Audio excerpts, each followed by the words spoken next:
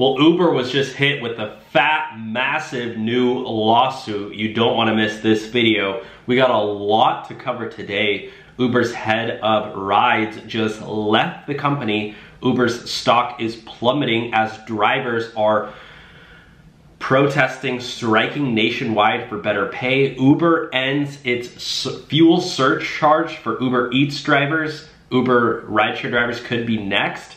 DoorDash ends its fuel surcharge, as well as a lot of other updates. Please thumbs up the video. We're talking about a lot today. We're doing a deep dive into Uber, and I want to hear from you guys. Are you happy? Do you think Uber and Lyft drivers are getting paid enough right now?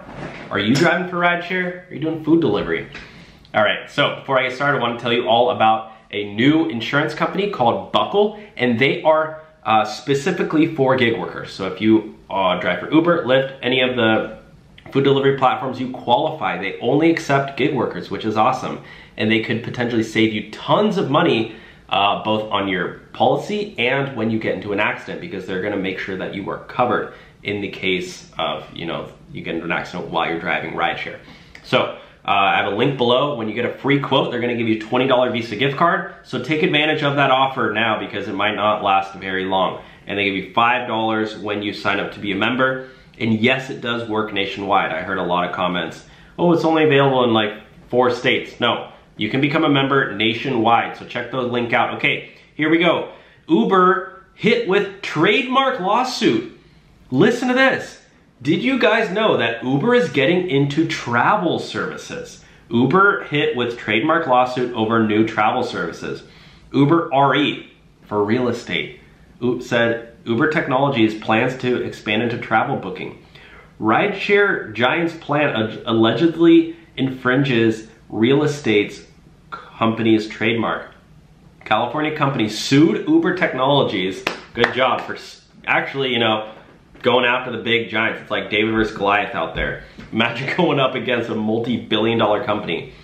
But yeah, this California company sued Uber in federal court on Thursday, accusing the rideshare giant of violating its trademark rights with a new Uber travel trademark application services that would unfairly compete with its real estate business.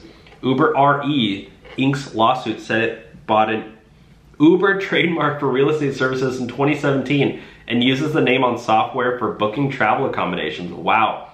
It claimed damages of over $250 billion. Woo-hoo! Guys, this could actually shut Uber down. Oh my gosh. That's because $250 billion is more than 5 times Uber Technologies' current market cap. Uber Technologies did not immediately respond to a request for comment. Uber RE advertises vacation rentals through an Uber B&B app. To be honest, I think Uber B&B almost sounds like it's infringing on Airbnb's trademark. I mean, Uber's really like, flipping a coin with these new companies that they're starting. They didn't realize, especially with their naming of this all. Uber RE Inc. chairman Brett Rentz told Reuters that Uber Technologies had breached an agreement with the company that he declined to detail. Wow. Holy smokes, guys. So, I don't know, guys. Uber's not doing too well right now, and this lawsuit could potentially mean the end of Uber. So, if you're an Uber driver, might start thinking about driving for Lyft, okay? Use my sign-up code for get a sign-up bonus. Hey, see what I did there? All right, guys, thanks for watching today's video. Again, if you do want to sign up for that rideshare insurance company, check out the link below. They'll help you get started in a few minutes. It could save you tons of money. Otherwise, I'll talk to you soon. Bye now.